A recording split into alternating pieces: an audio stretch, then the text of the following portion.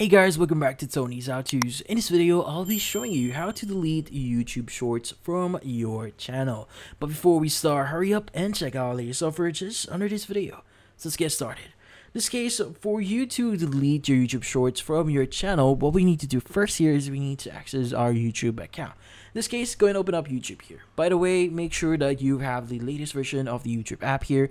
Now, if you don't have it, go to Google Play Store here, search for YouTube. And if you do see any update buttons on it, make sure to basically click on it so that you'll have the latest version. But in this case, once you've done that, let's go and click on open up your YouTube app. Now from here, access your You section or your profile at the bottom right of your screen. Now from here, what we need to do next is we need to scroll down a bit here until you see the Your Video section. Let's go ahead and click on it. Now from here, you want to go to the Shorts tab here. And from here, what we need to do is we need to click on the three-dotted icon next to the video or short that you want to delete. So for example, we have this reel here at the very bottom. Let's go and click on the three-dotted icon here. And from here, you have the delete option. Let's go ahead and click on it. And from here, what we need to do next is just click on delete to confirm.